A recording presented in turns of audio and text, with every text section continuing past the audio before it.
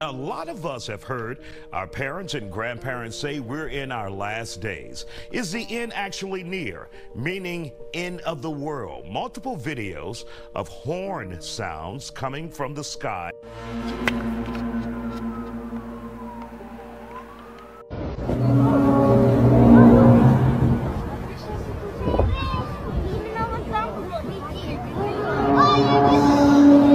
We are glad to have you back on the God's Motivation channel. A lot of us have heard our parents and grandparents say we're in our last days. Is the end actually near, meaning end of the world?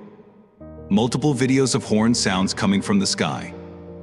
It's evident that the conclusion of our world is inevitable, looming over us with an element of unexpectedness that keeps us on edge. Preparedness becomes paramount in the face of such uncertainty. The signs of this impending end are not distant phenomena, they unfold in our very midst, perhaps even within arm's reach. Have you borne witness to these harbingers? Today the veil will be lifted, and you'll behold the evidence firsthand.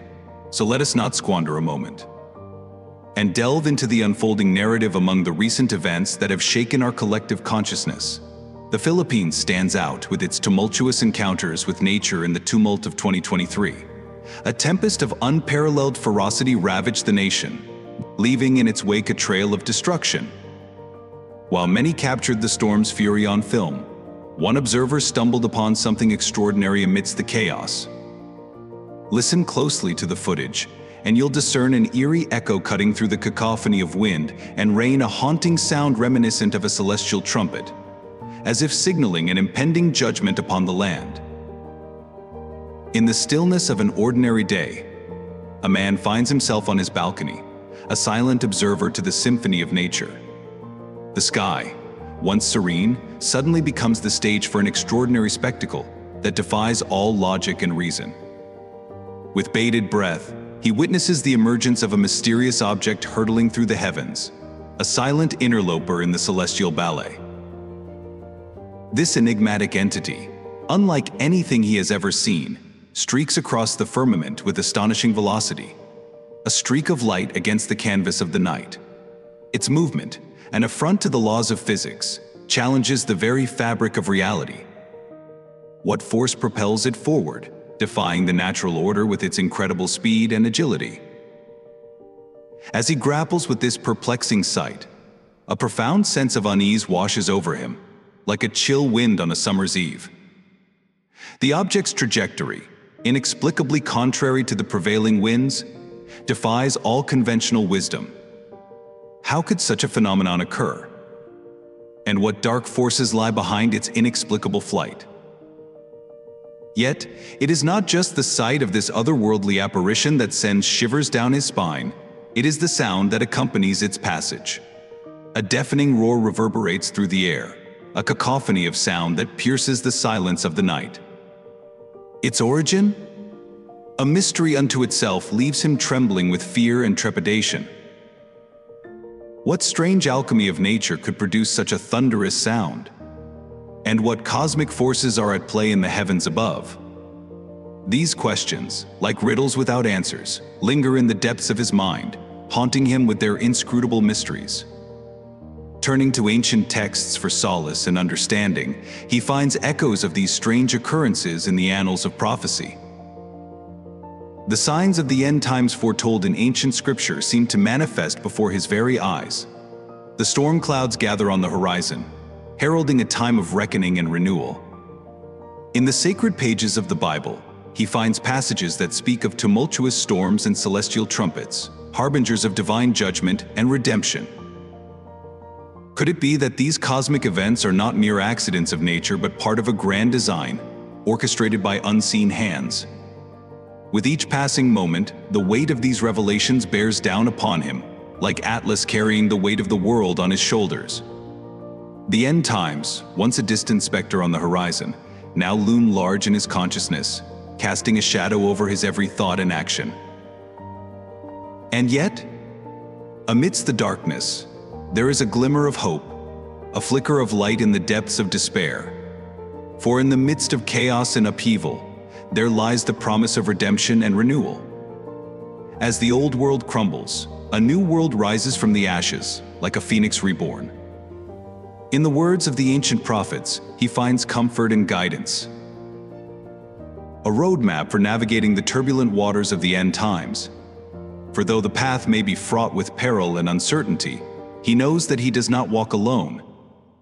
With faith as his compass and hope as his guiding star, he steps boldly into the unknown, ready to face whatever trials may come his way. And so, as the night sky fades into dawn, he stands on his balcony, a sentinel in the twilight hours, watching and waiting for the signs of the times to unfold before him. For in the end, it is not the darkness that he fears, but the light that will ultimately lead him home. Throughout the annals of human history, natural disasters have often been interpreted through the lens of eschatology by many devout Christians. These catastrophic events, ranging from earthquakes to hurricanes, have frequently been seen as harbingers of the impending end times, serving as tangible manifestations of God's judgment and the fulfillment of biblical prophecy. In recent years, the escalation in both frequency and intensity of such calamities has only intensified these interpretations, further fueling discussions regarding their theological significance. Take, for instance, the devastating Hurricane Katrina, whose wrath ravaged the United States in 2005, leaving behind a trail of destruction and loss of life. While some viewed this catastrophe as a divine admonition, signaling God's displeasure with humanity's transgressions, definitive conclusions about such events remain elusive. Similarly, the catastrophic earthquake and tsunami that struck Japan in 2011, resulting in widespread devastation and loss of thousands of lives, prompted soul-searching inquiries into the role of natural disasters within the framework of biblical prophecy. Moreover, the recent storm in the Philippines serves as yet another poignant reminder of the Earth's volatile disposition, manifesting in the form of unprecedented weather patterns and environmental upheavals. The surge in the frequency and severity of such natural calamities has sparked widespread concern and speculation, particularly within Christian circles, about their correlation with biblical end-time prophecies. As the specter of the climate crisis looms ever larger on the global stage, with rising sea levels and extreme weather events becoming increasingly commonplace, many believers perceive these ecological disturbances as echoes of creation itself groaning in anticipation of the imminent return of Christ. Echoing the sentiments expressed in Romans chapter 8, verse 22, "For we know that the whole creation has been groaning together in the pains of childbirth until now." Yet, amidst the tumult of environmental catastrophes and celestial phenomena, a singular question lingers: could the strange sounds echoing through the skies be interpreted as the clarion call of God's trumpet heralding the culmination of human history and the onset of divine judgment? The eschatological tapestry woven within the pages of Revelation unveils a series of extraordinary heavenly signs that are said to precede the Great Tribulation, a period of unparalleled chaos and upheaval. Revelation chapter 6, verses 12 to 14 vividly depicts these cosmic phenomena, describing a cataclysmic sequence of events wherein the earth itself convulses in anticipation of its final reckoning. The sun darkens, the moon turns to blood, and the stars fall from the heavens, a spectacle unparalleled since the dawn of creation. Joel chapter 2, verses 30 to 31 further reinforces this apocalyptic imagery. "I will show wonders in the heavens and on the earth, blood and fire and billows of smoke. The sun will be turned to darkness and the moon to blood before the coming of the great and dreadful day of the Lord," foretelling a time when the heavens themselves shall bear witness to divine judgment, signaling the imminent arrival of the day of the Lord. Amidst the uncertainty and trepidation surrounding the end times, believers find solace and reassurance in the promise of victory through Christ. The Apostle Paul's exhortation in 2 Corinthians chapter 10, verse 4, "The weapons we fight with are not the weapons of the world. On the contrary, they have divine power to demolish strongholds," reminds believers that their spiritual weapons are mighty, capable of dismantling even the strongest of fortresses. Thus, while the signs of the end times may evoke fear and apprehension, they also serve as beacons of hope, guiding believers towards a future imbued with divine promise and providence. As humanity stands on the precipice of unprecedented upheaval and turmoil, the words of Revelation beckon believers to heed the call of prophecy and prepare themselves for the trials that lie ahead. Through diligent study and unwavering faith, believers can navigate the complexities of the end times with confidence, knowing that they are firmly anchored in the promises of God. In the midst of the chaos and uncertainty that shrouds the world, believers are called to remain steadfast in their faith, trusting in the unshakable promises of God's Word. As they await the imminent return of Christ, they do so with hope and anticipation, knowing that the trials of the present age are but a prelude to the glory that awaits them in the age to come.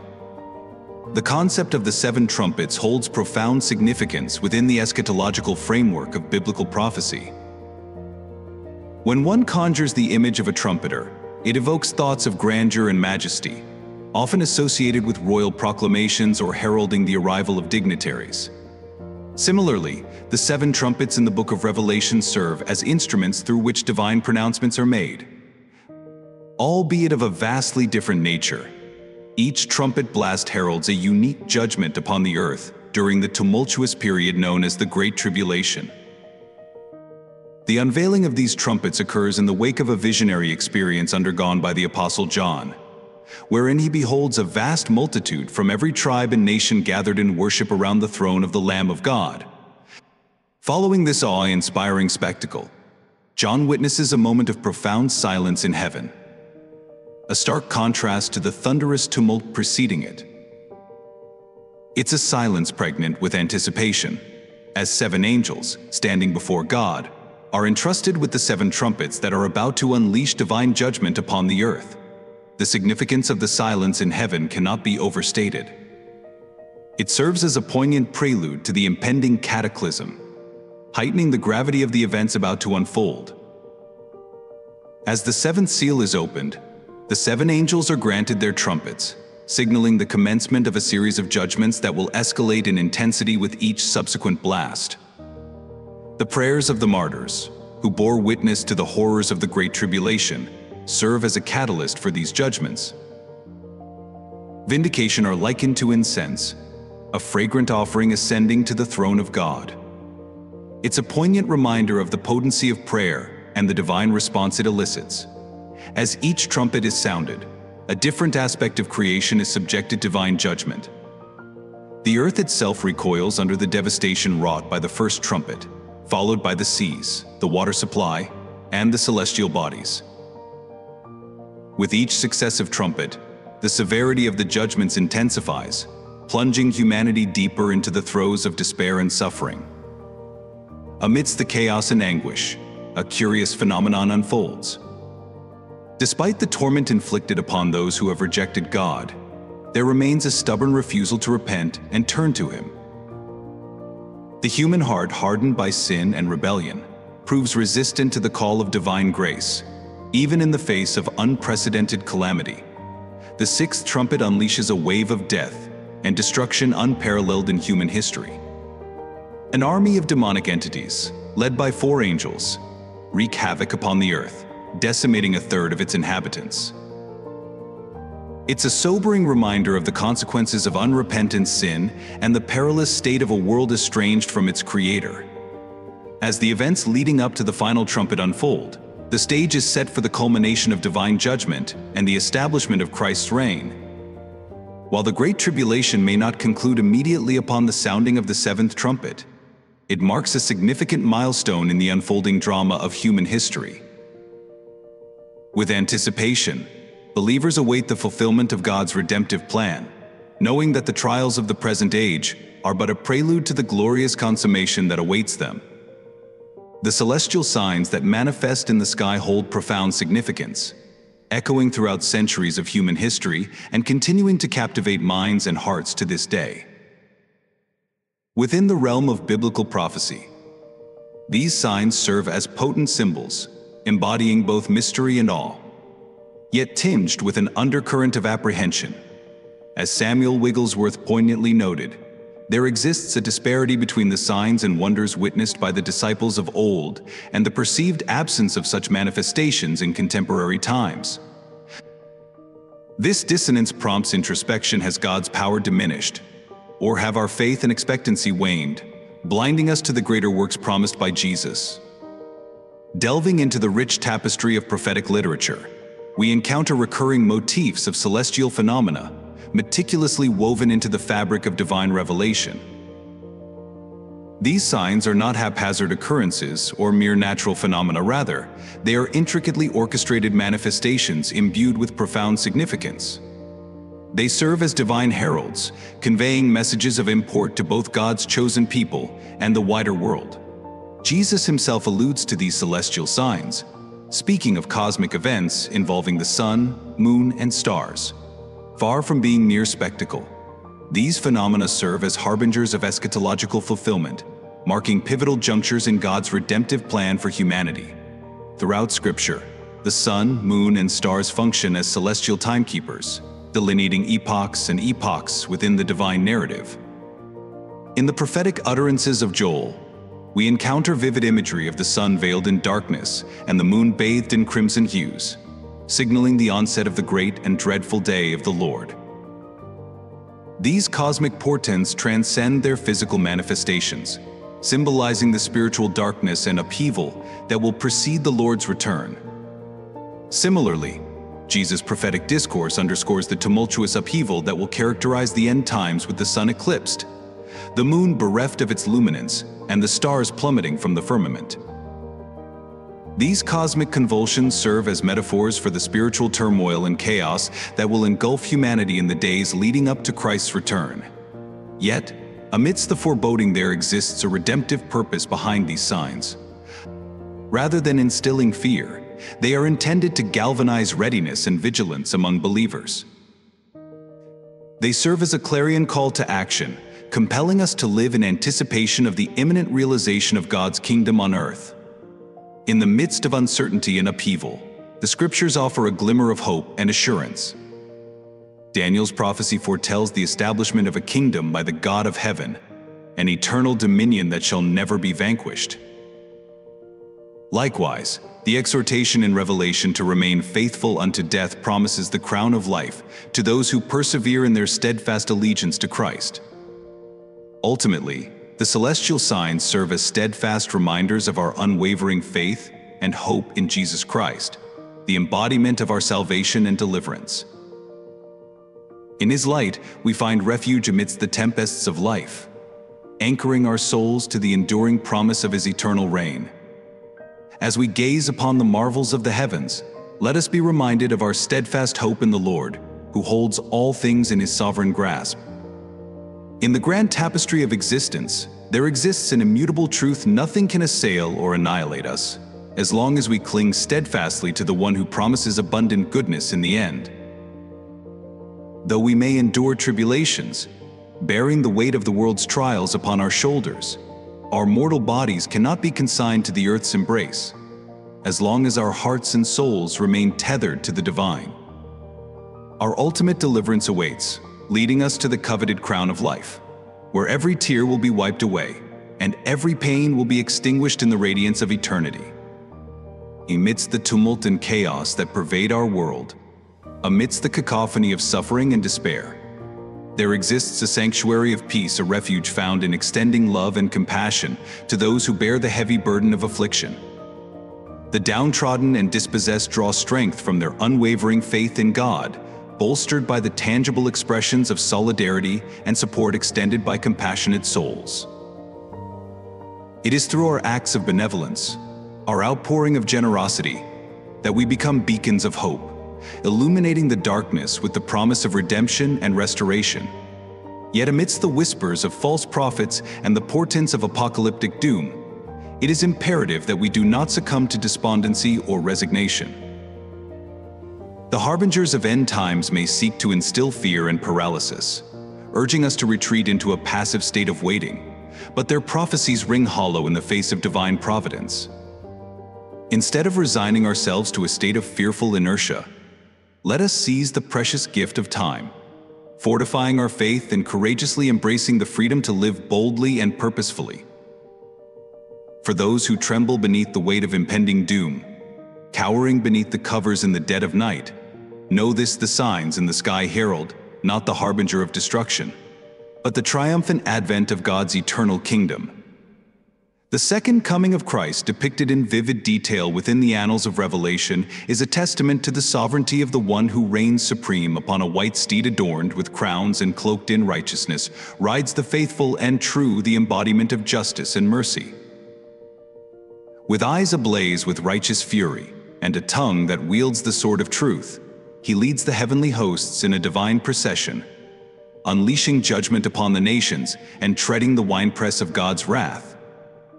Yet, amidst the fury of his righteous indignation, there exists a profound love, a love that abhors sin, not for its own sake, but for the harm it inflicts upon his beloved creation. The prophet Isaiah echoes the sentiment of divine displeasure, calling upon humanity to heed the clarion call of repentance and turn from the path of wickedness. For sin, in all its insidious forms, serves as the antithesis of God's nature, severing the bond between Creator and creation and inflicting irreparable harm upon the fabric of existence. Yet, in His infinite mercy, God extends the lifeline of redemption, offering us a chance to turn from our wicked ways and embrace the path of righteousness. Though the world may be shrouded in darkness, though evil may appear to hold sway, there exists a glimmer of hope, a hope rooted in the enduring promise of salvation. As we navigate the uncertain terrain of these tumultuous times, let us not be swayed by the allure of fear or the clamor of false prophets. Instead, let us heed the words of Scripture, remaining vigilant in our faith and steadfast in our commitment to love and serve one another. Whether the end times draw near or lie in the distant horizon, let us live each day with purpose and conviction, knowing that our ultimate hope rests not in the ephemeral trappings of this world, but in the enduring grace of our Lord and Savior, Jesus Christ. In the labyrinthine annals of eschatological discourse, one axiom stands unwavering: the precise moment of Christ's return remains veiled in the impenetrable shroud of divine mystery. Jesus himself, in his earthly ministry, reiterated this enigmatic truth, declaring unequivocally that neither angels nor mortals possess the prescience to discern the appointed hour of his advent. Yet, despite the inscrutability of this divine decree, the zeitgeist of our era is punctuated by events and phenomena that some fervently interpret as portents of the eschaton. Indeed, the current milieu seems fraught with omens of upheaval and tumult. From the ravages of famine and earthquake to the specter of war and persecution, the landscape of our world is rife with tribulation. Amid this maelstrom of affliction, it behooves us to ponder: has there ever been an epoch in the annals of history devoid of calamity? Can we conceive of a time when the specter of death, disaster, and devastation did not loom ominously over humanity's collective consciousness? Consider, for a moment, the plight of early Christians dwelling amidst the crucible of Roman tyranny. Confronted with the stark reality of persecution and martyrdom, they faced the specter of death with unwavering resolve, their faith undimmed by the encroaching shadows of despair. Or cast your gaze back to the annals of antiquity, when the legions of Rome laid siege to Jerusalem, reducing the sacred precincts of the temple to rubble, a cataclysmic event that could well have been construed as the harbinger of the end. Even as the tides of history ebbed and flowed, ushering in epochs of conquest and calamity, humanity endured from the scourge of the Black Death that decimated entire civilizations to the ravages of global conflict that rent the fabric of nations asunder. The annals of time bear witness to the indomitable spirit of resilience that resides within the human heart amidst the swirling eddies of uncertainty. One question emerges with crystalline clarity: if indeed these are the end times, how then should we, as Christians, respond? The Apostle Peter, in his epistle, offers a cogent response to this existential quandary. In the face of impending cataclysm, when the heavens shall be rent asunder, and the earth consumed in the fires of divine judgment, Peter exhorts believers not to cower in fear or retreat into seclusion, but rather to embrace the mantle of holiness and godliness. For Peter, the clarion call of the end times is not a summons to abandon our post or to hoard provisions in anticipation of impending doom. Rather, it is a call to arms, a call to embody the virtues of righteousness and compassion, to labor tirelessly in the vineyard of the Lord until the dawning of that great and terrible day. In the same vein, the Apostle Paul enjoins believers to seize the fleeting moments of opportunity to extend kindness and compassion to all, especially to those who share in the bonds of faith. Salvation, Paul reminds us, is not a prize to be hoarded but a gift to be shared. A gift that beckons to all who would receive it with contrite hearts and open hands. Yet salvation is but the first step on the pilgrim's path, a path that demands continual renewal and transformation. Paul, in his epistles, exhorts believers to be filled afresh with the Holy Spirit, to yield themselves wholly to the indwelling presence of Christ. This divine indwelling, far from being a solitary endeavor, is intended to be nurtured and sustained within the embrace of Christian community. As members of the body of Christ, we are called to foster fellowship and mutual encouragement, to walk alongside one another in the journey of faith. Whether through active participation in the life of the local church, or through the bonds of small group fellowship, we are called to bear one another's burdens and to uplift one another in love. In the crucible of adversity, let us stand firm in the knowledge that our salvation is secure, our hope unwavering.